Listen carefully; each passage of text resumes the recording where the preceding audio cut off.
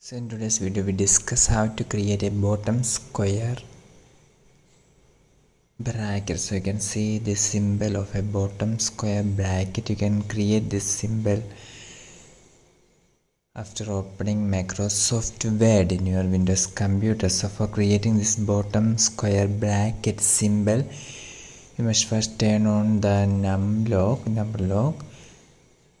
Now you can see Alt key on the left side of spacebar. You must press and hold this Alt key. Don't remove your finger from this Alt key. At the same time, you must type here 9141. After typing 9141, you can release your finger from this Alt key.